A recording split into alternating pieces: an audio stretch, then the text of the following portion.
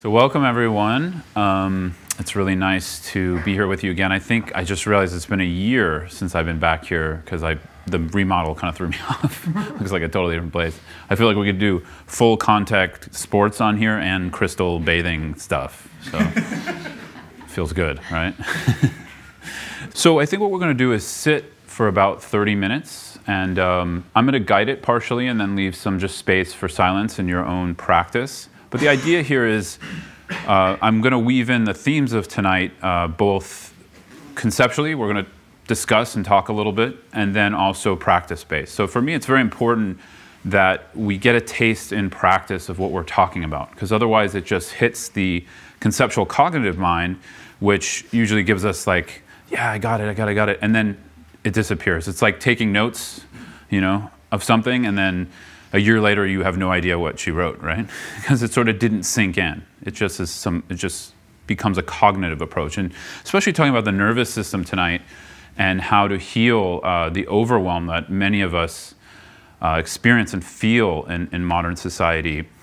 This specifically refers to getting into the body and a little less conceptual and getting into communication with the body and what that means and what I call inhabiting the body more and more and learning to do that. So for some of you this might be familiar and you might already have a relationship with inhabiting the body to some level, and for some it might be completely new. So we'll kind of hopefully hit all ranges. So feel free to find a posture that feels relaxed yet alert.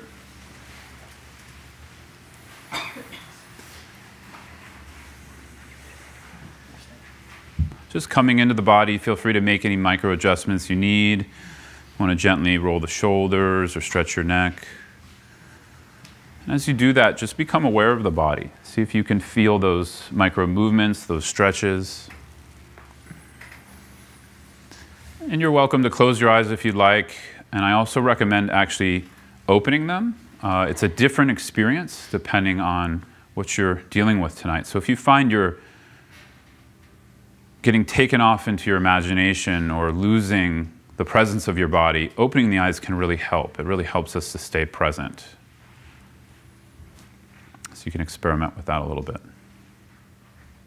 But for now, we're going to first just do a brief body scan. And this body scan functions for two things, which is to help us come into the body and relax and find a sense of ease, and also to begin this process of attuning to the body, becoming aware of it, both grosser forms of our sensory experience and more subtle forms of it. So I just want to invite you first to bring your attention to the crown of the head. Just connecting with whatever sensations are arising there for you or a lack of sensation. As we begin to move down into the face and head, just connecting with the muscles around the eyes, around the forehead. Noticing whether they're tense or relaxed. Noticing if they're contracted or open. And during this whole process, whether you notice contraction or openness, it's okay either way. You can invite that contraction to gently release, but we're also not applying some judgment that we're somehow bad for being contracted. It's just noticing that. Being aware of that. As we come into the forehead and eyes, just allowing the muscles to relax, we can begin to gently scan down into the cheeks and jawbone.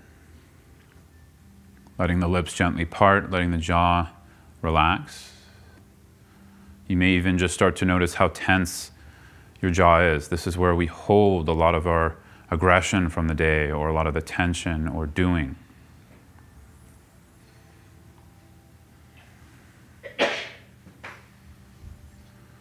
So from becoming aware of our face and the front part of our head, we're going to move into the center of our head, into our brain, and simply just inhabit that space for a moment. Noticing how it feels to inhabit that space, what's arising for you. And just allowing the head to relax as you do that. So here, relaxation is not something we get or force ourselves into. It's just a perspective of letting be, and then relaxation comes naturally when we start to let be. when we start to show up for ourselves with compassion, with loving kindness and ease.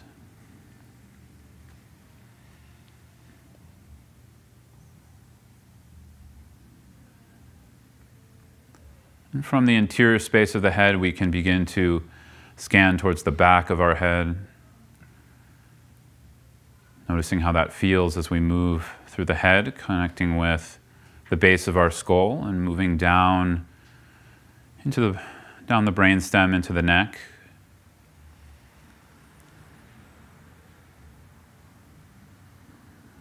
So we'll stay along the spine mostly, but we'll be connecting with different energy centers of the body as we move down the spine. So here, just abiding and inhabiting the space of the throat, noticing how that feels, whether it's constricted or open.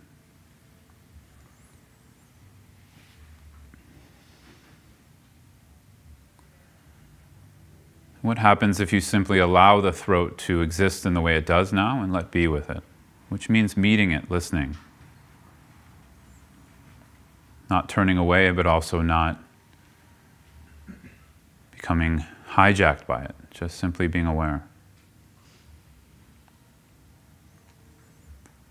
Same as we move into our shoulders, just noticing how we're holding the shoulders, whether there's tension or ease, constriction or openness.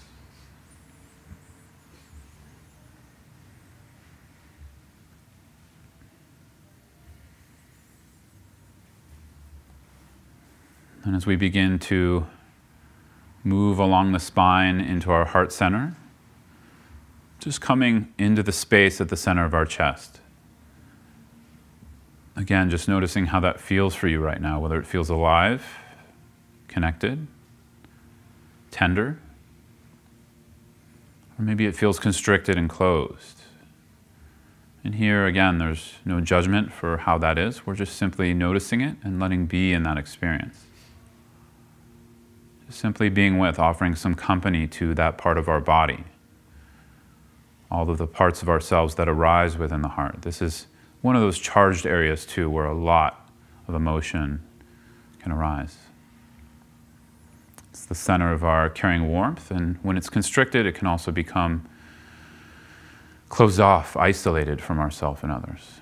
So just noticing how that feels for you.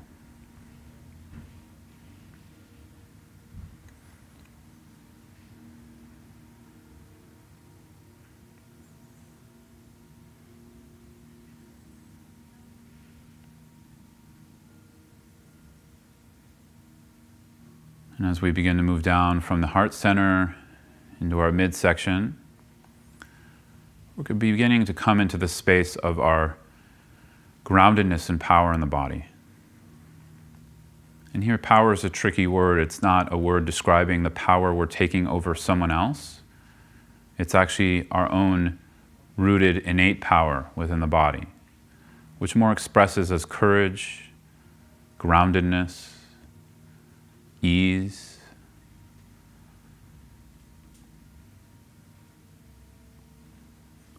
So as we move down the midsection, down the spine, just coming to rest at the belly and letting the belly just gently protrude. For those of us trying to get our six-packs, which I've been working on for a while, still working on it. It's a little funny to push our bellies out, but just feel how that grounds you a little bit when you let it round like a balloon, just pushing out at the level of the belly button. Just stay there for a moment, let be there. When we're not experiencing groundedness and our innate power, there can be a sense of anxiousness, buzz, like butterflies there as well. Just a slight dis-ease, like not feeling quite settled. And that's okay. See if you can meet that and let be with that. And maybe to remind here is a good thing. Any of the practice we do tonight that's connected to embodied self-awareness, if it's becoming too overwhelming, there's no pushing. It's all very gentle. It's all in a spirit of kindness towards yourself. So you're always welcome to just fully come out of the practice if you're getting too triggered and overwhelmed by any feeling. Or simply just back off a little bit or go to another place in the body where you can resource and feel safe.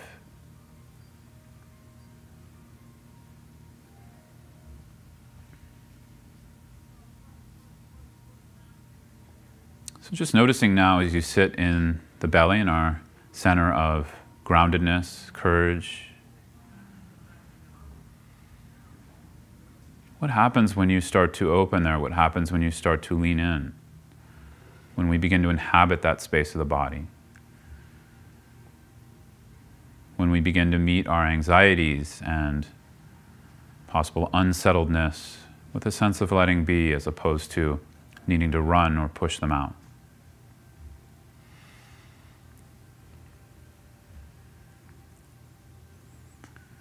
And from here, we're going to begin to move down through our hips into our pelvis, and just stay here for a moment.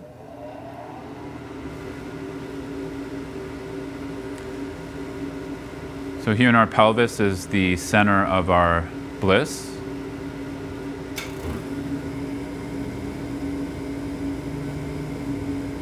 It's also a center for our sexual energy that can be constricted and blocked, or open and flowing in a healthy way.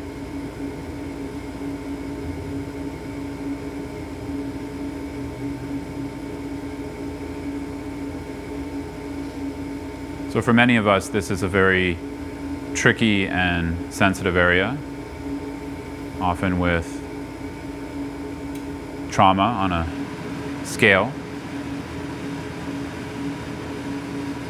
So just connecting with it briefly, we'll begin to move down through the legs,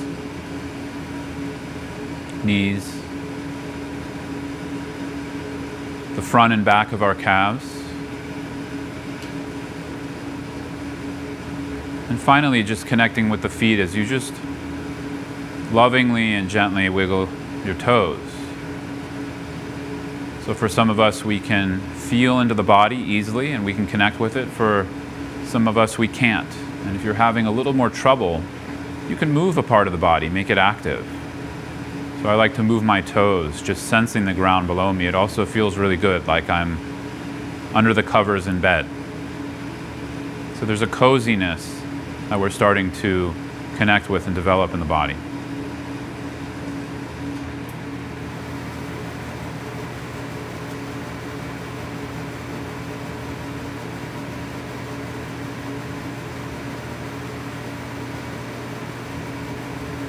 And from here, I just want to offer a space where we can begin to connect with the floor and ground below us. So this is going to become one of our resources for the rest of our practice. If we get into trouble in the body, or we just need to steep in a loving, kind, and nurturing presence.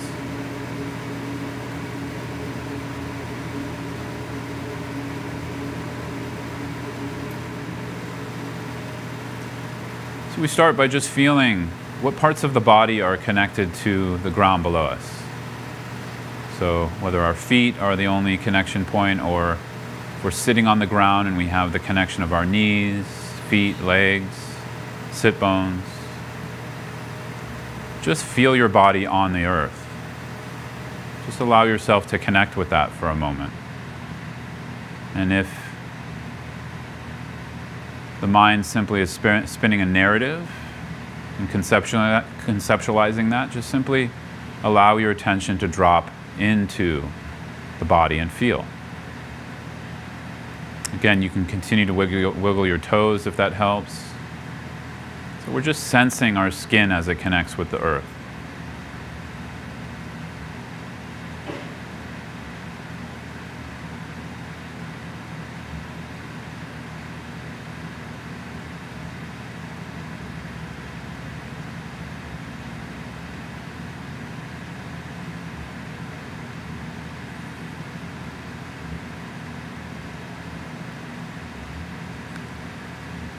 So from here, we're going to invite in just a very gentle, embodied contemplation of the earth as not just a lifeless, cold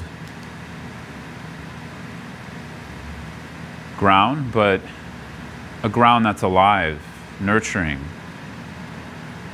maybe even caring. This ground of the earth that we all sit on, or we're all connected by, also supports our bodies. We walk and sit on it. Our bodies are fed and nourished by it. So just allow yourself to come into just a gentle contemplation on the earth as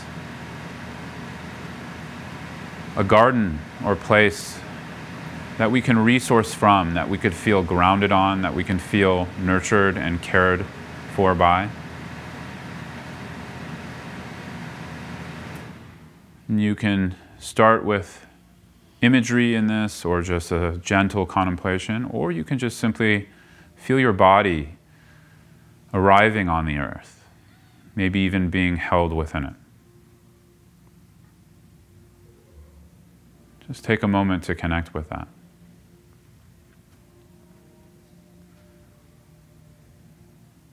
And also I want to invite you into a space where we can open to this, that we're not alone. The damage of self-isolation culture and hyper-individualism, that it trains us to be so self-reliant that we forget how interdependent we actually are with everything. That actually we can't survive on our own. And there's no weakness in that. There's actually a strength in understanding and experiencing that. And when we try to cut ourselves off from that, we experience suffering based on that artificiality, based on that unreality. So part of this process is coming into the body and allowing, and the other part is allowing a sense of tenderness to develop, a sense of openness, that we can rely on others. And here we can rely on the earth as a figure that holds us, as a presence that nurtures us.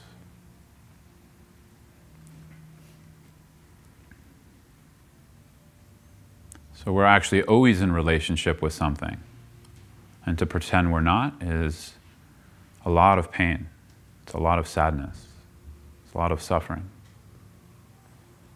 So just invite yourself into a process of relationship. See how that feels. But what's beautiful about connecting with the earth below is it doesn't make any demands on us.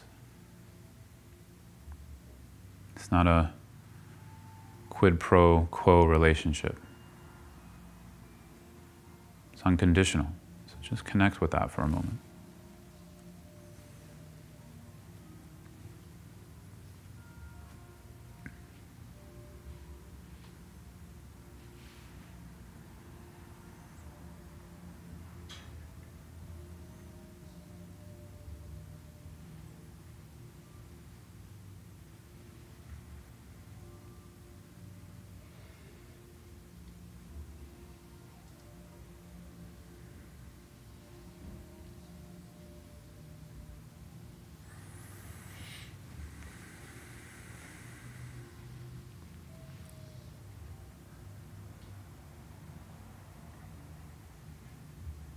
So from here, we're going to invite our awareness to not only inhabit this space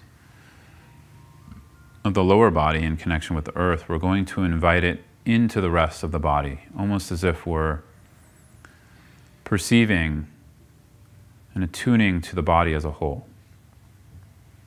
One way to do this is kind of a reverse body scan, but as we move back up the body, we don't lose connection with the part we just came from. So as we move up the legs, we don't lose connection with the feet. So see if you could play with that for a moment at your own speed. Just coming up the body until you feel the body as a whole, and just see if you can rest in that for a moment. So we need a little bit of awareness and presence. So if the mind gets carried away, just bring it back to this felt sense of the body.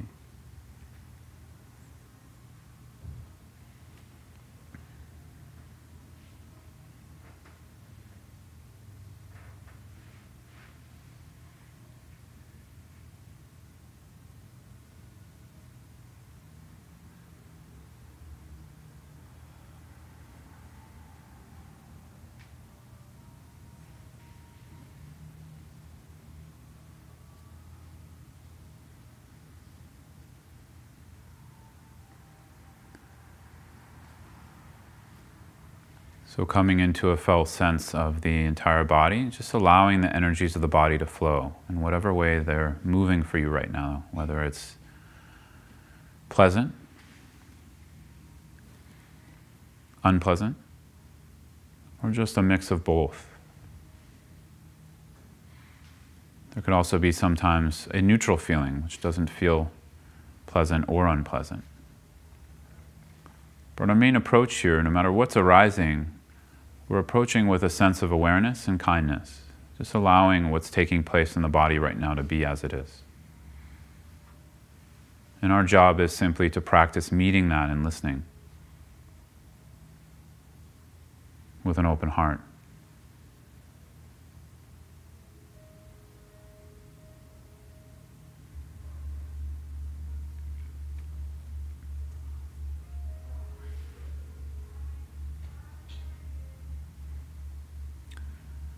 What's so beautiful when we sit like this with an open heart is we have total permission to not have to do anything.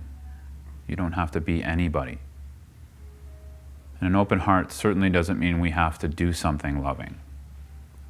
Just being is the act of love. Just meeting with a sense of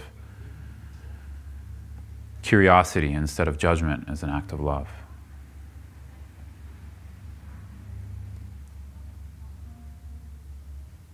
So this is actually metta, or loving kindness, embodied.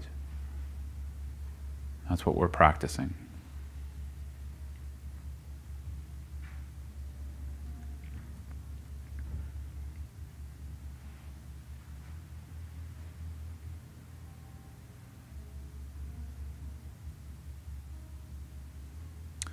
And here, if there's also a particular contraction in the body, something that feels tense or sore or tender or painful,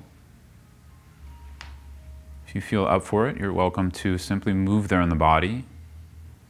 Just meet that part of yourself like you would meet a friend who's in need, a friend who's suffering.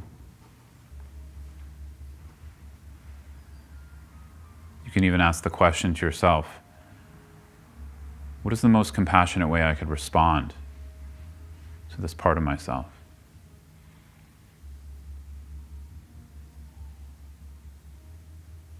Simply go to it and listen.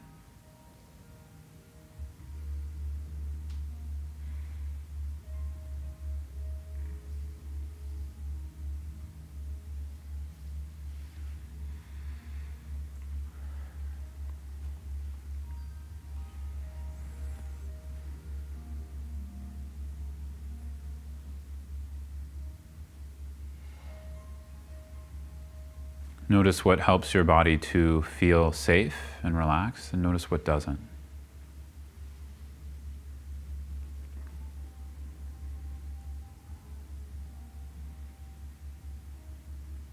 When we resist our experience, it actually doesn't help us feel more safe. It usually creates more agitation.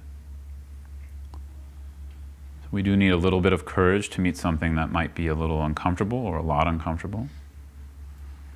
What we soon discover is there's a new way to meet our body. There's a new way to meet the parts of ourselves, the parts of our emotions, energies, sensations, with a sense of compassionate presence. Compassion here in the space of allowing and just meeting without judgment. Presence where it's a space of now, not yesterday, not the future, now.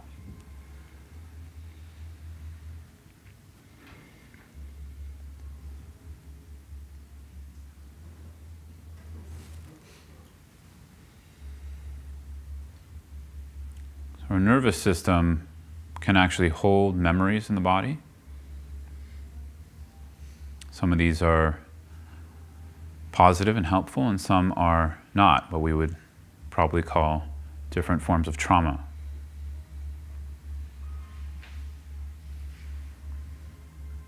And since our nervous system is responsible for a lot of the communication in our body, when the nervous system is in a loop, stuck in the past, that communication is also stuck in the past, and we can't move into the present. So by meeting the body in the present, by meeting whatever's arising in the present, we begin to heal and update those memories. We begin to offer space for them to grow and mature.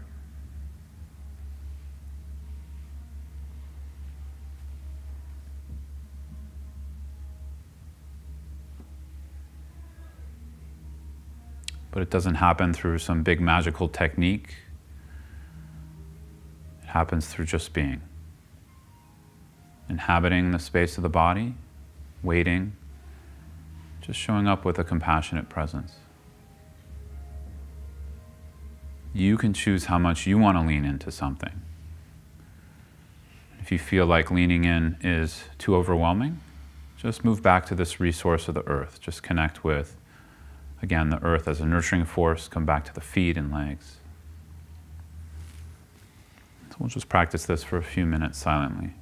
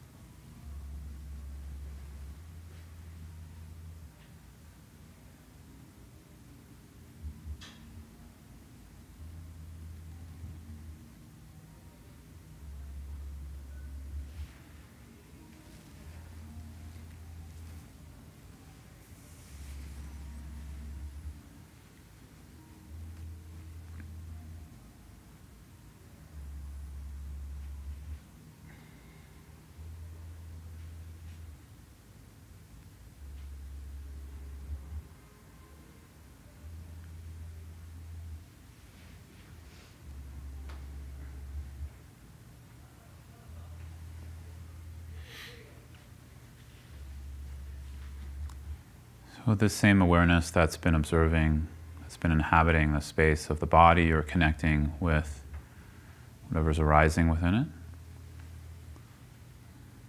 I want to begin to slowly move this into sensing not just our inner world, but the environment around us.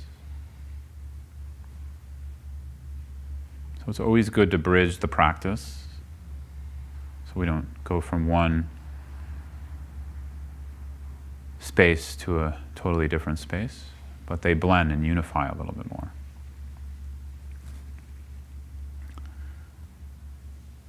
So feeling the whole body once again, just letting the awareness, the resonance of present moment, attunement just to begin to sense the feeling of the air on your skin, the temperature of the air on your skin. So we begin to move out from the inner parts of the body towards the outer parts. Again, we may be noticing how we're holding our muscles in our body at this point.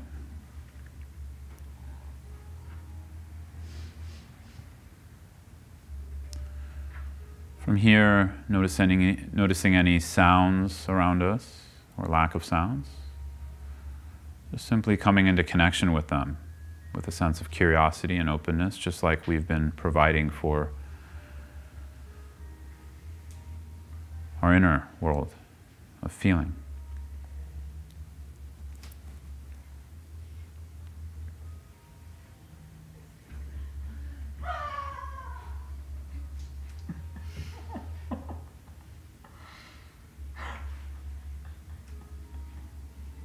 Same with our other senses of smell and taste.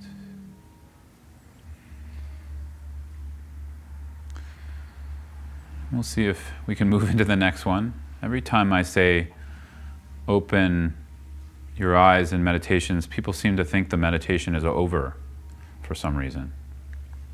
But what we're going to actually do here is gently let our eyes open, but we're not going to look around the room. We're simply just going to look directly in front of us. Just let the body remain still. See if you can sense the entirety of your sensory experience. The body, sound, smell, taste, and sight. Notice we'll stay with that for a few moments as you let your eyes gently open. So please open them now if you haven't already. See if you can continue to sense the body while the eyes are coming back into the room. We're sensing the space in the room. Just noticing that shift that took place in the last 30 minutes.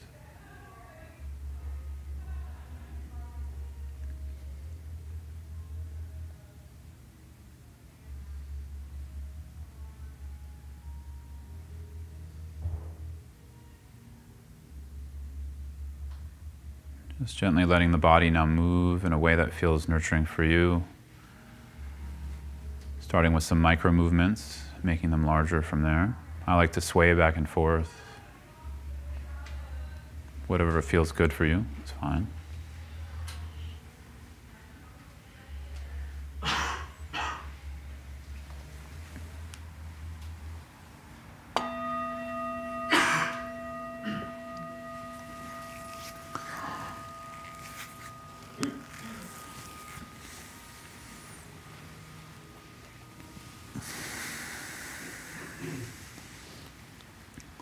Okay, so someone who's not here, I asked him, what should I do tonight? And he said, oh, maybe do more meditation, because normally we don't get to do a lot of, there's just a little bit of meditation.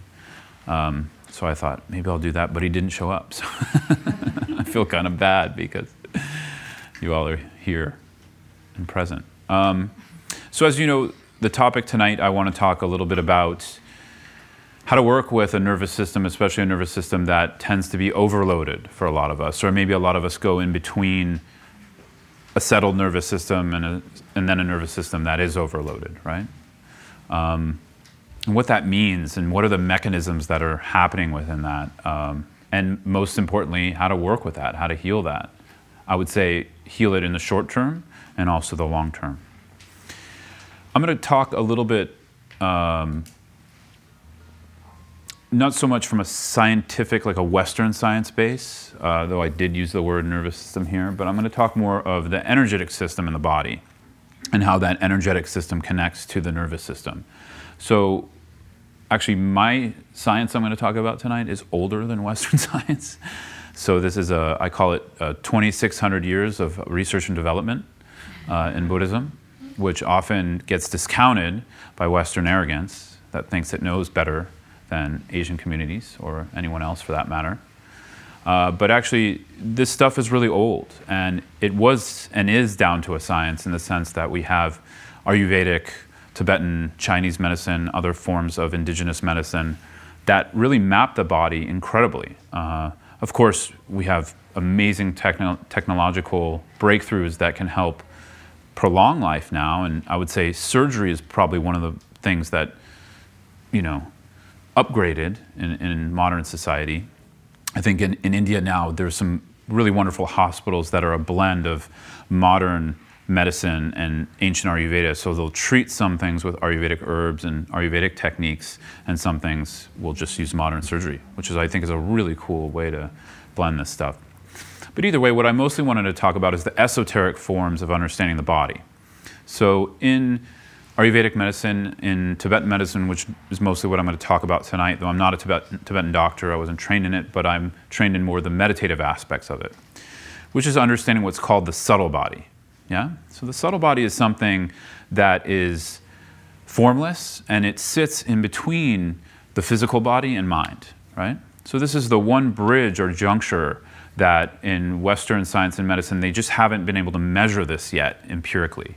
I think at some point they will. They'll come up with some kind of tool or contraption that will be able to measure the subtle body. But for now, the way it's mostly measured is through pulse diagnosis. So some of you who have been to Chinese doctors or Ayurvedic doctors, they train in actually feeling what are called the wind energies in the body. So this is one part of the subtle body. And then they can see what's happening. They can see where is the issue, where's the root of the dilemma you're having in the body. And it's all riding on the winds, which is the element of movement in the body. So without going into too much of a description of these, I'm just going to name them, and then we'll talk about mostly how to settle disturbances.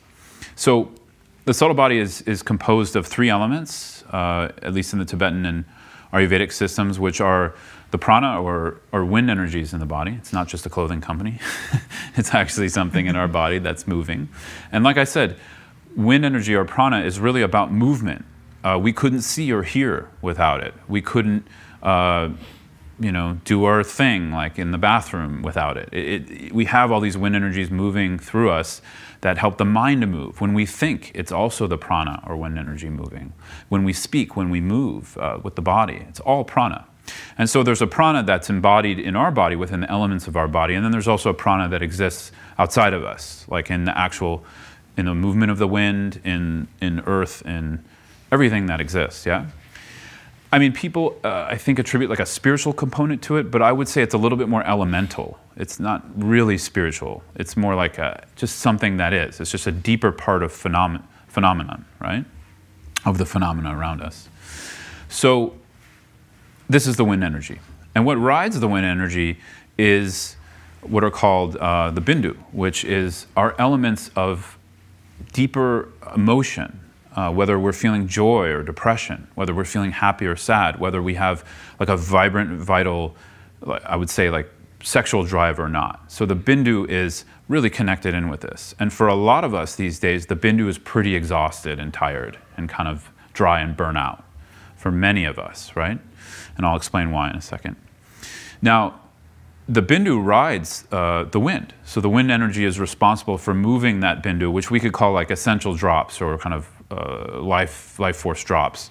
It's responsible for moving it throughout the body. And where does it move through? It moves through the 3rd element, which is the channels, right, of the body. So we see these represented in chakras and things like that. And again, they usually take on a mystical interpretation, but actually they're just centers of channels winding and becoming twisted and knotted, right? And so we have all human beings, when we're born, we have them knotted in spaces in the head center, in the throat, in the heart, here at below the navel, and at our pelvis, in the root chakra. So these are just natural knots. But then we have all kinds of other knots that happen due to our experiences, traumas, the way we're raised, the way we grow up. And these all don't have to be bad necessarily. They just form who we are. So this is kind of the mechanism that interfaces between our thoughts and emotions and our body. And so it's quite profound because also disease and what we call physical illness starts at this level. It starts at this level of subtle body. When this gets thrown off, it throws off the rest of the body. But I'm not going to go into that tonight. Mostly what I'm going to go into is what is our modern predicament, which is a lot of times due to just so much exertion and pushing our bodies hard and overthinking a lot, and being trained in mostly cognitive thinking through seeing the world. Like for me, for instance, the approach I just showed you of more embodied self-awareness, this was something I only ran into maybe 10 or 12 years ago. Before that, for me personally, there was no way for me to understand the world but through the thinking mind. And what this does is it stirs the wind energy up in ways that weren't intended for the human body. And the wind energy can get really excessive in the chest and head. And when that happens, we experience anxiety, we experience eventually depression, because it's like the anxiety forms a loop, an energy loop in the body, and it wears out the adrenal systems and it wears out other parts of the body, and everything just crashes into depression, right? In extreme cases, it can create psychosis, like people who have psychotic breaks. So this is all responsible when the subtle body's off. So that's the bad news. The good news is that we can repair it. We can make it healthy with the way we treat our bodies through our actions, slowing down, being more conscious, being more aware, and through certain breathing techniques I'm going to teach you tonight, as well as the practice we just did. When we allow the body to settle and we meet it, actually the body slows down. The energies in the body can have a chance to settle, right? Because it's sort of like this wind energy that we're always stirring up because culturally we have a lot of attachment to excitement, right? Like, I don't know about you, but when I'm sitting there, sometimes for years I would just sit there and be like, I got to do something. Like, something's got to happen. Otherwise, there's something wrong, right? And some of you might not experience that, but for me, that was just a common everyday thing. Like, I got to do something. I got to be moving, doing this. So that's usually a sign the wind energy is a little bit disturbed, right? So what can we do? We can, through the breath, we can manipulate the prana, more or less, to settle, right? So in just straight hatha yoga, when we're doing different asanas and we're doing different breathing techniques, there's an effect because we begin to settle the prana, right? But what I would say is when we start to develop more embodied self-awareness, when we are allowing ourselves to just come in and stop resisting what's arising, as well as just acknowledging, hey, I have a feeling body, I have an energy body, it exists, and we start to meet it, we can start to unconstrict the knots that have happened in the energy channels, right? And when those begin to unconstrict, the wind energy can also move smoother. So what's so interesting here, I find, is that what we take as self, like the sense of I am this emotion, you know, whether we're feeling depressed or happy, whether we're feeling joy or sort of a little low self-esteem, low self-worth, we take all of this to be who we fundamentally are. But actually what it is it's actually just a disturbance in the energy body. So it's actually quite liberating when we start to connect with this in a real way, because we start to see, just like if we have a cold. I don't know many people when they get a cold, they say, oh, I'm the worst person, I got a cold, right? Nobody says that. They're just like, I got a cold. They don't think they're a bad person for it. But when we experience certain emotions, like a lot of anger or aggression, or a lot of neediness or something like that, whatever it is, we can name all these different expressions as human beings, we personalize it. And then we become that. And also other people can, of course, judge us for that and you know, say we're this kind of person or that kind of person. But the point here is for us to become free, to understand that our body is actually living and dynamic. And when we start to understand our mind through awareness and we start to affect the energy body, not only can we stop overwhelming the nervous system, because that was the piece I missed out, the nervous system is directly connected to this subtle body.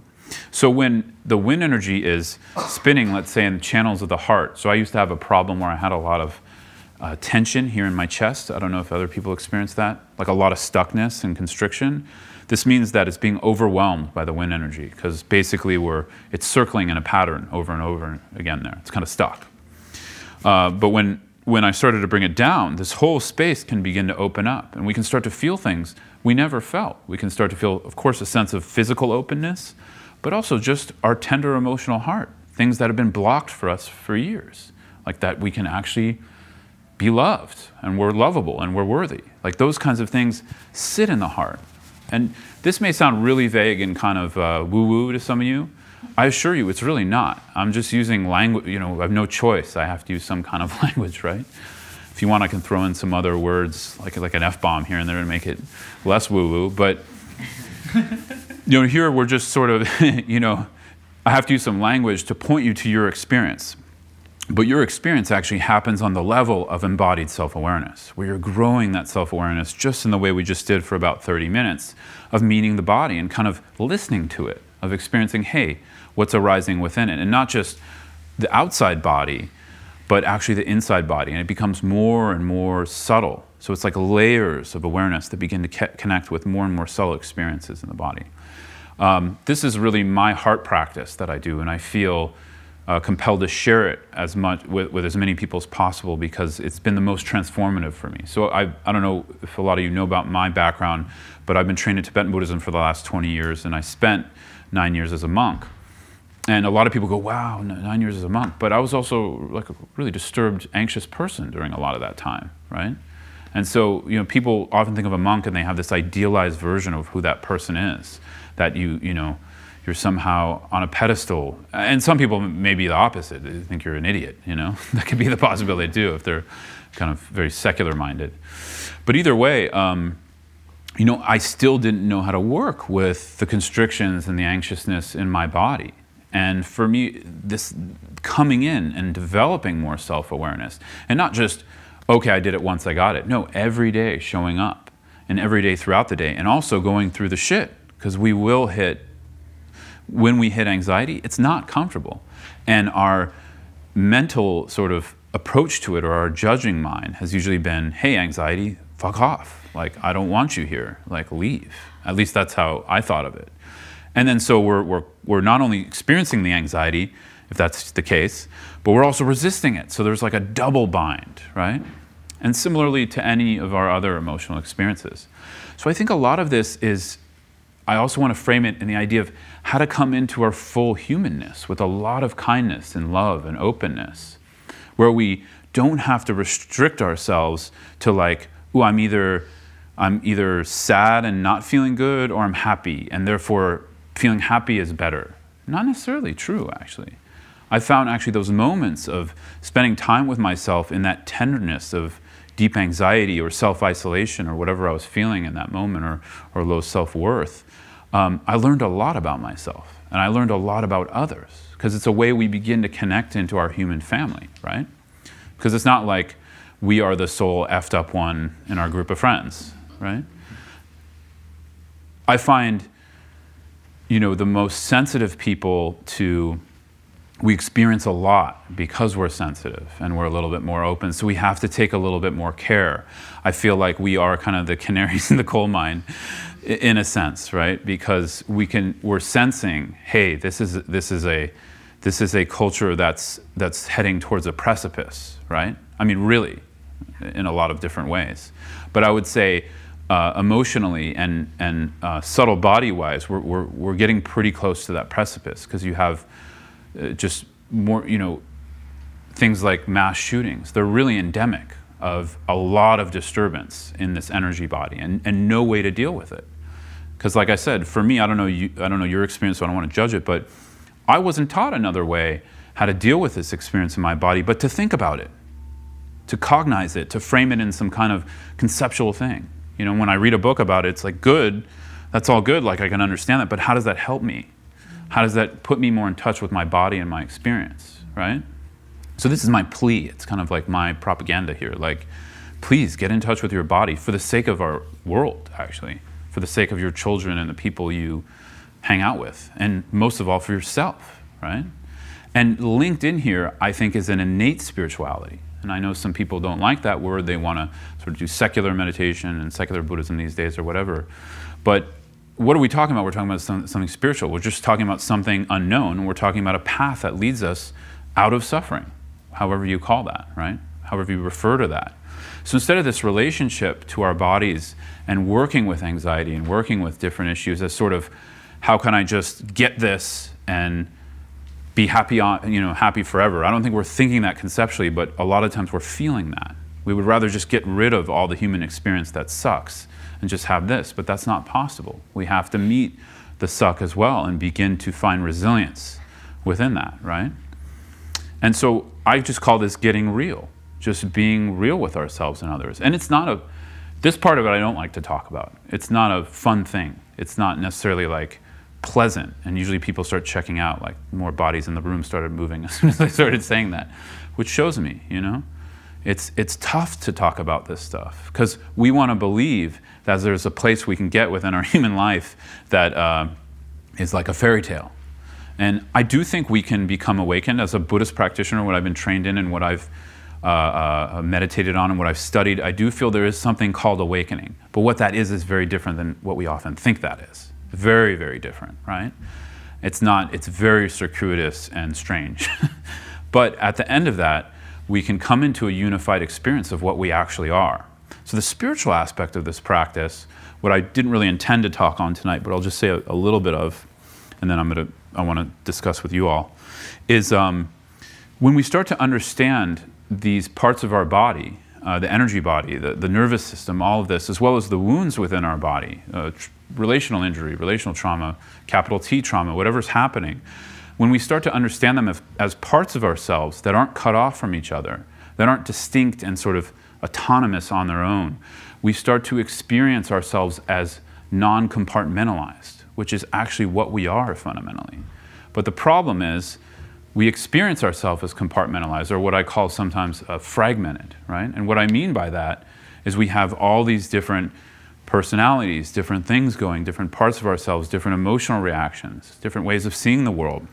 We don't notice it because we're just glomming onto it and following it. So this is where self-awareness is the biggest tool in our toolbox. When we grow self-awareness, we're able to observe, we're able to find a little bit of space between ourselves and the experience. Not to dissociate, but to notice what's happening. To notice, hey, that was the same emotion as yesterday, but now it feels a little bit different, and I see how it's connected to this thing and that thing. And we start to not only see that process as more unified and, I would say, interdependent, but we also get some space from it. We get some relief. And within that relief, we start to see a bigger feature, that we don't have to live compartmentalized, that we also don't have to live in isolation, cut off from each other. And there's a lot of pain in that. Like I said during the meditation, there's a lot of suffering in denying what reality is. But the problem is, it's very thick for a lot of us, myself included, that space between what reality is and what we're perceiving. So in Buddhism, we just call this avidya, which just simply means misperceiving or misknowing something. And a lot of people take this as a negative, and then Buddhism gets a bad rap, that it's just telling me I'm bad all the time. But it's not really. It's just pointing out what the issue is. Just like a skilled doctor would say, hey, you got this thing, and we should look at it, right? Same here, it's a misknowing. But what the beauty is here is that misknowing is not who we fundamentally are. And a lot of people miss that in the Buddhist teachings. What we fundamentally are is completely, what we would say pure, but what it means is like open, loving, compassionate, but it's a boundless love, it's a boundless compassion. What we fundamentally are is actually free from the constructs of what we think is suffering, what we think is sort of our limited human experience. So the Buddhism says that's the ground we're actually on, but the problem is we're misperceiving that ground to be fucked up, right? Or whatever we're experiencing. So not to get too heady about it, on an embodied level, this just means meeting the body again and again, and meeting these parts of ourselves and allowing them to exist. And slowly, slowly, we start to heal. And then I personally feel that path of healing is connected into this greater purpose of understanding the self is not a unitary thing that we can find. So again, I have to use kind of philosophical language to describe it. But what it feels like is a less compartmentalized experience. It feels like when people say oneness, it might feel a little bit like that, though that's a weird thing to say. I'm not a big fan of saying oneness, because it isn't very logically accurate from a Buddhist perspective, but the feeling is a little bit like that. We don't feel as cut off from others. We don't feel as caught in our own internal experience, right? So, sounds good, right? Sign up for $9.99. It'll only, no, I'm just joking. So let's talk a little bit, and then I do want to practice a bit more. So just anything from you all, just what this is bringing up in you, as well as just anything from the practice too, because I did want to, I was going to leave some time after that, but I just kind of launched into some stuff for our cognitive brain. Yeah.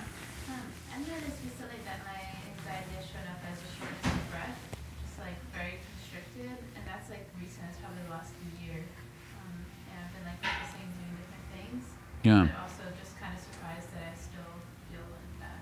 Yeah. So I'm going to teach a breathing technique in a moment, so that may help with this, because that shortness of breath, it's connected to, yeah, a little bit of the, like I said, this wind energy being, I wouldn't say it's like off or messed up. It's more like it gets too abundant in the, excuse me, in the heart and head and throat. And so then it creates kind of a constriction. And a lot of us breathe into the lungs. You know, we do this thoracic breathing up in our chest.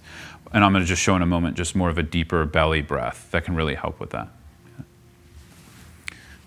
So I'll answer it in a moment. Can you speak to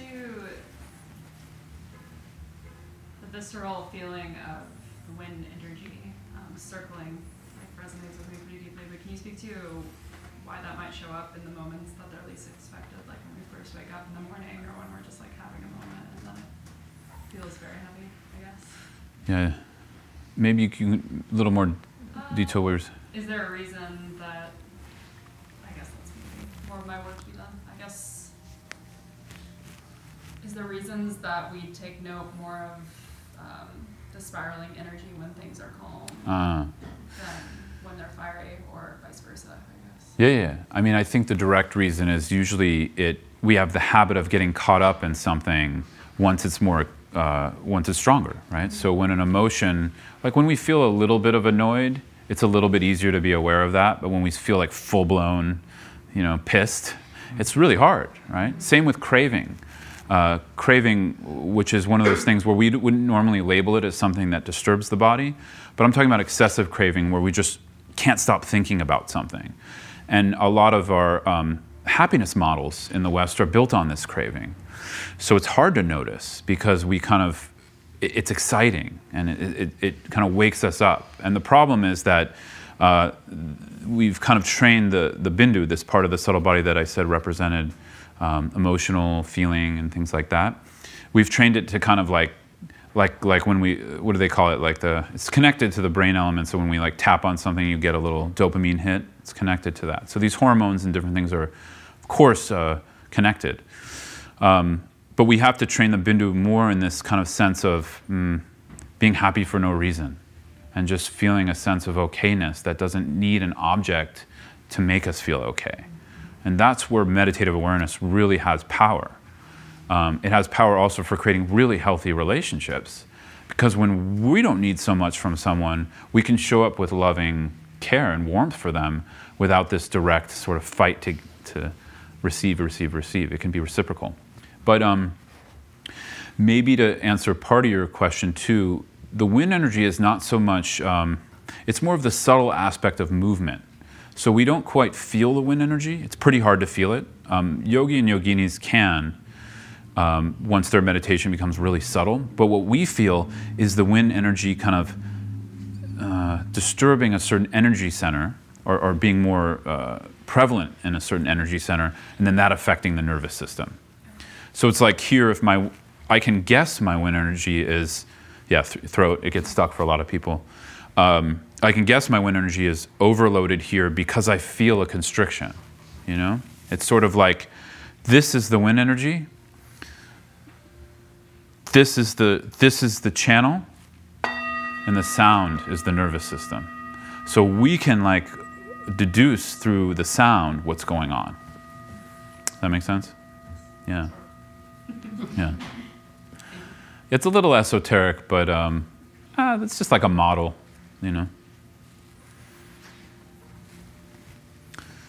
Anyone else? Anything from the practice itself, too? I'd like to. Well, I don't know if you said this exactly, but I'm kind of drawing a conclusion, or one conclusion from what you said, that this embodied practice, or the body, can be sort of the passageway or entryway into sort of seeing that ultimate reality, as opposed to thinking about it. Yeah. So I don't know if you said it that directly, but that's sort of what I took from one of the things you were talking about towards the end. Definitely. Part of the question. No, but it's good maybe to clarify it, and maybe to clarify what ultimate reality is, what we mean by that, which is we mean the nature of how things actually are. And this is tricky because from a Buddhist perspective, like I said already, what's happening for most of us is more we're stuck in the avidya, which is the misapprehension. So we're not seeing things as they are. Sorry, so you use the phrase conventional reality for that? Is that one phrase that I've heard for that? Yeah, exactly. Yeah, conventional reality is just anything that we perceive. But yeah, I do believe this is more coming from Buddhist Tantra. So in Buddhist Tantra and Buddhist, what we call Vajrayana Buddhism, there's an awakening into ultimate reality that happens through the body. These means I'm using here are not necessarily coming from Buddhist Tantra, But I do feel they kind of open the gateways for that to happen. If we then study and, study Buddhism a little bit more and grasp especially what shunyata is. And if we kind of meditate on shunyata, then we can blend it with these practices I'm doing. Because, for instance, when we let everything be in the body as it is, and we're not touching it, there's a chance to notice its interdependence. And interdependence is a gateway into emptiness or shunyata. So it's powerful. Yeah, so I found this to be so relieving because it's like we can work on both ends. And it's not like concept is bad. It's just that for many of us, this is what I was trying to get at, so maybe I can be a little more direct now. We have no way to view the world but through the conceptual mind. And that's pretty sad because it's cutting off from like 75 to 80% of the rest of our experience. So my hypothesis here is, as indigenous people, and I would just say, like, we're not indigenous now, but at some point our ancestors were indigenous to somewhere, right? So I'm just gonna say indigenous people in those cultures, and still the ones that exist now who can be classified as actually indigenous, I believe they're not just seeing the world through the conceptual mind. They have a much more even balance between when to use the thinking, kind of logical brain and mind, and when to just use the body to sense. So what some of you will start to experience if you take this practice on as a heart practice, or you work with a teacher on it, which I recommend, is you'll start to be able to sense the world from the body. It's a little scary at first because it seems kind of mystical, and even people can start to feel other people and things like that. You can enter into conversations with, for instance, I was just reading about a therapist who, from a young age, experienced a sense of feeling what his client was feeling before the client said it. And he didn't trust this at first, and then over time he learned to trust it. And this was just a sense of like co-resonance that starts to happen. So it can be a little scary because for sensitive people, if we take that in the wrong direction into too much empathy, it can also overwhelm the nervous system. So some of us get overwhelmed because we're too empathic. And so like when you ride the subway super open and empathic, you're gonna be fried at the end of the day. So we have to meet with teachers and people who know how to create good boundaries for dealing with that. So I went in a different direction, but yes, ultimate truth in the body. Yeah, it's quite beautiful because like I said, it's sort of, how I'm describing ultimate truth for the rest of you is this non-fragmented experience. So the misapprehension is that the world is fragmented, and the world I mean our perception of the world. Because from a Buddhist perspective, this is not going to be a popular view, so I'm probably going to tank on this one, but from a Buddhist perspective, the world the question happens of is there a world outside of our perception? And it gets really interesting when you start asking that question. It also gets really scary, because then it's like, well, what about this person? Like, are they responsible for their actions? And what about this? And don't even get me on a political discussion around this. But you see what I'm saying? It opens up a lot of questions, because personally, me, I know for a fact, all I have here is my perception of you all right now in this room and my body and what I'm experiencing. I can't claim anything else, right? I don't know what my point was, but just another side note. Yeah.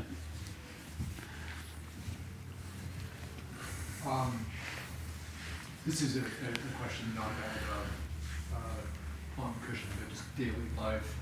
I find something that I get stuck on a lot is, and this is especially with regard to nervous system and pain and my physical state, which tends to be very volatile, and I can suddenly be feeling quite crappy.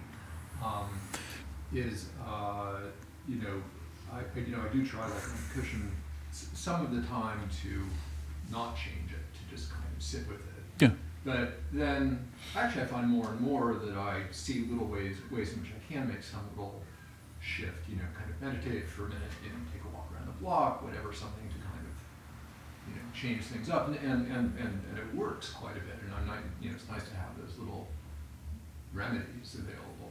But I often get stuck on something like, this is like the last part of the serenity prayer, the wisdom to know the difference. Yeah. Like, should I just have it, or should I try to change it? And then I'll go back and forth, and like, yeah. And I wonder if you have any kind of I do. advice about that. No, I think that's a good question. I'll tell you one of my teacher's advice, which is, I mean, I don't think there's a one-size-fits-all. I think you can work it out for yourself just through trial and error. Yeah. Like I said, when I said 2,600 years of research and development, that was 2,600 years of subjective research and development in the men and women of Buddhist lineages, just training in their bodies and saying, okay, my teacher told me to work with this, so I'm going to work with this. They repeated the same thing and then, again, told their students. So it becomes this process of research and development. So I'm very much of a fan of connecting with a teacher who does have some exposure to a lineage and has some practice, and then experimenting in our own bodies, right? So I would say, in a way, experiment with yourself, right? In a safe environment with appropriate observation, right? Some of them, sorry to go in left field here, but some of the problem with that, and that's why I'm saying it with a caveat, is we read stuff in a book, or we just go around taking every single class, like Monday night is Kundalini, then it's Buddhist stuff, Tuesday night, then it's some weird whatever the next night, right? And our subtle body gets really confused, because it's like you're opening doors here, and then it doesn't know what to do. Same with like psychedelic experiences, where it's opening gateways that sometimes we don't know what's going to happen. Now, I'm not saying I'm against any of all that. I'm just saying sometimes we have to be a little bit more selective. It doesn't mean one's better than the other. So to answer your question, one of my teachers, I liked his approach to this, because it was like, shoot for a little bit more challenging thing first, or shoot for the one that's a bit more open, which is the practice we did at the beginning of tonight, just meeting what's in the body and allowing. Right. Then, if that doesn't work, or the nervous system is still too overwhelmed, apply another remedy. So it's like, he's like, first you shoot for something more, a little bit more open and less kind of... Try not to change it, and then if that doesn't... Yeah, exactly. But what I mean by not change it is the practice of bearing witness with an open heart and feeling in the body, what we did tonight. And then if that doesn't work, then you can do, like, for instance, the breathing practice I'm going to teach before we close tonight based on her question. And then that's very methodical, and it's like a mechanical thing, just bringing the wind energy down. So that's what I do. I kind of alternate. And then sometimes, yeah, we just need a walk. Sometimes we need to, watch Netflix. You know what I'm saying? It's like, be wise and smart in that, yeah. That's a good question.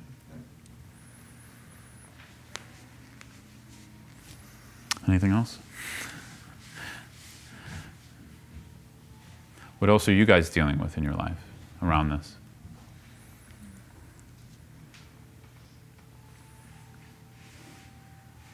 Sure. Yeah, I think when I first started reading about this Buddhist stuff, I did get very dissociated, like the world isn't real, none of this is real, you're all just like, kind of illusionary senses that your body is whatever creating. Yeah, but then I think I just had to at a certain point just like disregard that to like keep going and like pay rent and like do stuff. Yeah. So, like, yeah, but it is sort of, yeah, it's sort of strange how when we're walking and doing stuff, they're having a lot of different body sensations, but you ignore them because you have to catch the D train and go somewhere. But. Yeah, and that's that skillful means, I think, in Ben's question yeah, sometimes we get more skilled at meditation too, so we can do it. It's meant to be integrated eventually, but we need the strength of meditative awareness to be able to do that. And then you can do it anywhere, walking, sitting, and not just one style of meditation, but different styles. But yeah, sometimes you're just like, fuck it, and you have to run to the train, right? That happens too, to me. So that's true. And on what you were saying at first, it's very real, what we experience, but it's not true. And so that's the distinction we learn to make along the Buddhist path. Because at first, it's pretty normal and natural that we take that not trueness to mean then we kind of throw the baby out with the bathwater, because it's sort of like, well, what do they mean by that? Do they mean, all of this is an illusion? And, then sort of we apply this idea of non-duality that bypasses what we're actually need to experience and what's coming up. So I'm a big fan of acknowledging something's real. It's happening.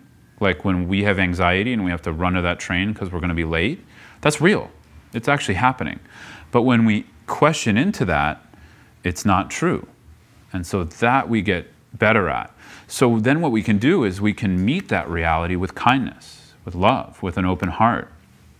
I'm suggesting with kind of these more embodied self-awareness practices. And we slowly learn how to balance something being both real, meaning we're perceiving it, we're seeing it, and that it doesn't have a truth. And that's what we call the unification of appearance and emptiness in Buddhism.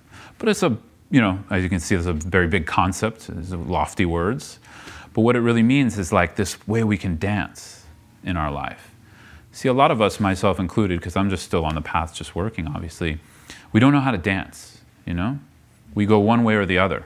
It's either nothing or something. It's either all in or all out. And for a yogi or yogini who's skilled at Buddhist practice, they know how to dance. They really know how to enjoy life. So it's very different than the idea of Buddhism being stuck up and stuffy and kind of, what do you call it, emotionless and stuff like that. The more realized teachers I've met, they're completely off the hook, like as in people, like very powerful people to be around because they're completely free. So their emotional experience can be expressed without a self. Or I should say without without constricting into that self. And so where does it go? It goes into relationship, into how we interact with others in the world. It's very beautiful to watch. I mean, if you just watch the Dalai Lama, like even through videos and stuff like that, that's not fake, like that's really who he is. But also, you know, he may get stern sometimes. There's a saying, you know, we were joking, friend and I, saying, the Dalai Lama, he's not always smiling actually, you know? So there's a little bit of again, like a pop belief around these kinds of things that when you're awake, you should always be smiling and happy and all that stuff. No, that's all like, what do you call it? Marketing. But the Dalai Lama is like a living, breathing, he's in a human body. So he's showing the range of human emotions. You know, when he thinks about people who suffer, he cries. When he thinks about injustice, he gets, you know, he shows anger. You know, he shows sternness. I wouldn't call it anger, but I would say like compassionate concern, you know, stern. And so there's room for all that. But it's like that dance, you know. I don't think he also takes himself so seriously.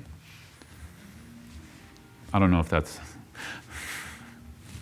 So let's practice a little bit, yeah?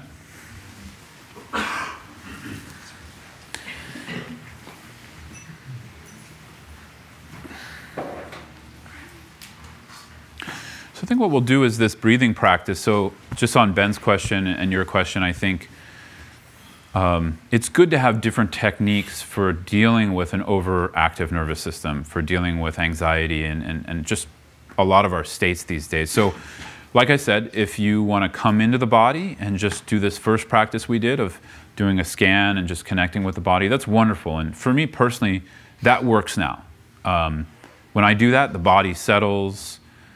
I feel connected with others. I feel connected with myself. But about 5 or 6, 7, 8 years ago, I don't think that would have worked enough. And so what I did is a lot of this breathing practice I'm going to teach you, which is basically what we're doing is we're bringing the excessive wind energy that's not settled, that's sort of up in the throat, chest, and head, we're going to ask it and welcome it to come down.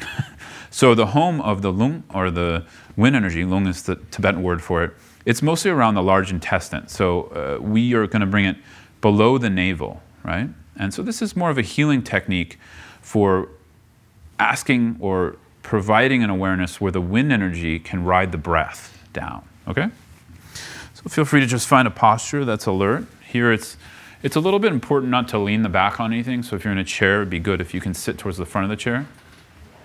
The reason is along our spine we have energy channels that run, and when we sit on something, we're compressing them, so the wind energy gets stuck, it can't actually move through. So what I want you to do is simply place a hand on your belly. It can be your left or right hand, whatever feels comfortable. Just allowing the breath to enter the body through the nose really gently at your own pace, whatever speed you want, and exit the body at the same place through the nose. I want you to just practice for a moment just breathing deep into the belly. So place your hand actually over your belly button, to the lower belly.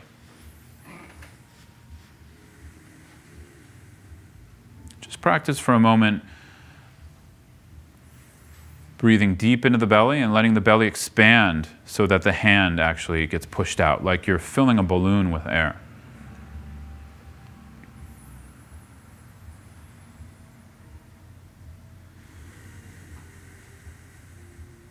And then on the exhalation, at first you could just let your belly rest, and then practice actually pulling the belly back towards the spine. So you're actually going to contract it back as you breathe out with the muscles of the abdomen. But in a really relaxed way, just letting the shoulders relax, letting the chest relax.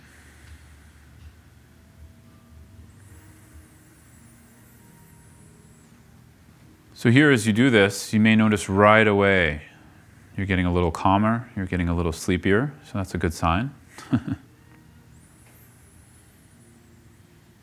For some of us, it takes a little longer.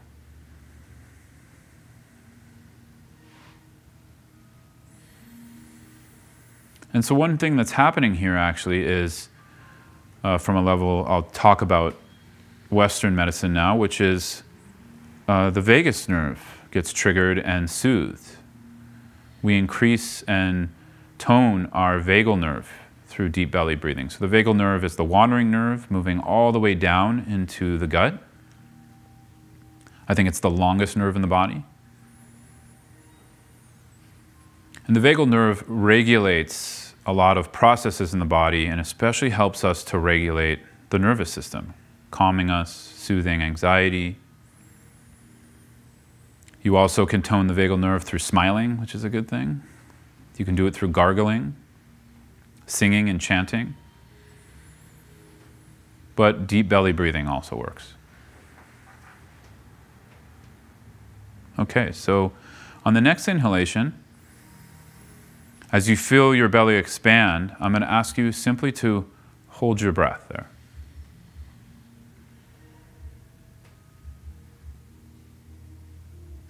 Gently, not pushing, but just holding the belly out like a balloon. Not for too long. Breathe out. Then again, breathe in. And when your belly fills, just gently hold. Let the chest relax, let the shoulders relax. And you can gently press down with the transverse abdominals, the side abdominal muscles, just very gently. And again, breathe out. Breathe in. And just hold really gently.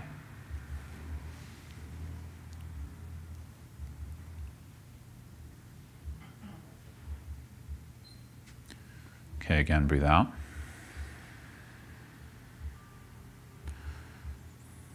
So now just do this at your own pace for a few minutes.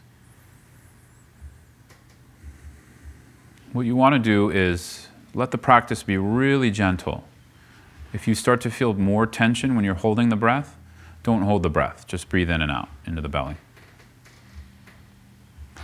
And the hold should be long enough that you feel the energy beginning to settle, but also not too long. You want to be able to breathe out and breathe in again without having to gasp for air. So practitioners actually train in this. I have friends who can hold it here for several minutes. There's Tibetan practitioners who can hold it all day. So that goes into definitely the mystical territory of the body. So what I'm saying here is it can be trained. So we might only be able to hold it for 5 seconds at first, but eventually we'll be able to hold for longer. But that's not really the point here. The main point is as you feel the belly, it's allowing the excessive wind energy to go back home below the navel.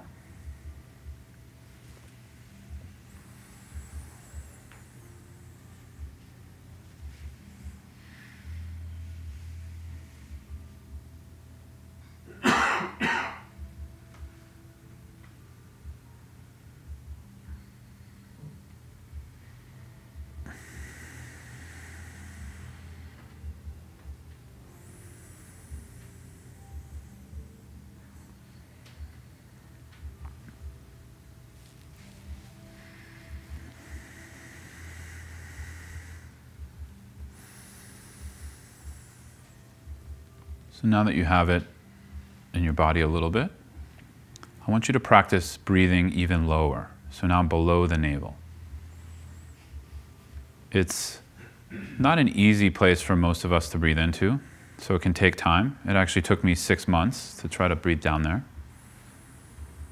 But it can help by putting some fingers just below the navel.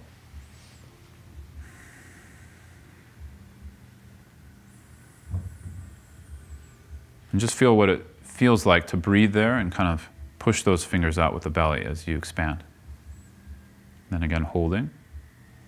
And if you breathe actually well into the belly, you don't really need to push anything with the muscles. It simply just forms a type of vase, or like a balloon. You just hold.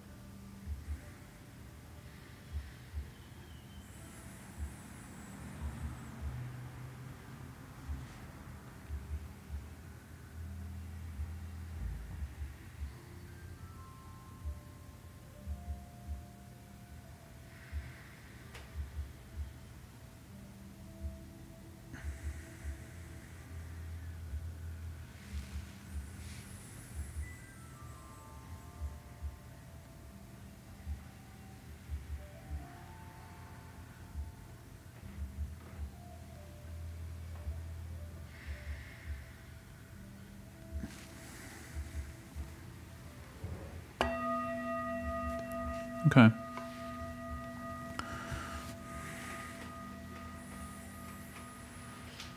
So how did that go? You feel a difference?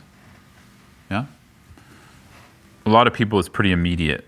Like I said, you might get sleepy, you might feel like the head gets heavier, kind of like, it's easier to relax. Eventually, if you have constriction in the chest, this will open up, or constriction behind, in between the shoulder blades. I recommend definitely, like, if you feel not unclear, feel free to reach out to me on this, because it can be a little bit, I always give a little bit of a warning. If you get dizzy or you're feeling more tight, just stop the practice. Just go back to breathing without holding. Some of us are kind of like type A pushers in this kind of thing, and that will definitely create more agitation. So just be careful. That's why I'm really emphasizing gentleness, right? But if you do it, I would say for 10 to 15 minutes a day, it will change your nervous system for sure, right? Or I'm going to say rather, it's going to change the wind energy that's affecting your nervous system, right? Based on the talk I gave. So I did this, I think, like I said, I had a lot of constriction in the heart and kind of a lot of anxiety. I still struggle with it, especially when I drink my double flat white espressos. But it did really help me, and I did it every day, I think, for a year or 6 months, and it completely shifted me. So it's really interesting, because a lot of what we might think is part of our personality will actually shift. That's what becomes quite interesting. You may not like it too at the beginning, because you'll actually, you may not feel as high, right? So you may have to get used to just feeling calmer. I mean, a lot of people want calm, but they don't recognize then you also don't have that kind of neurotic excitement that we get attached to as a culture. But I would say you can still have a lot of joy. It's just not that neurotic excitement. So, any last things before we kind of end tonight? Everybody good with the practice? Yeah? You feel comfortable with it? I have a question. When you exhale each time, are you trying to push back in towards your spine? I do that because it's helpful when kind of inhaling again. So it's sort of like it allows me to get all of the air out, right? So yeah, you can play with it. You don't have to, but I do it. Yeah. If it's kind of making you feel more tense in the practice, then don't do it. Just breathe out normally. Yeah. All right, well, thanks everyone.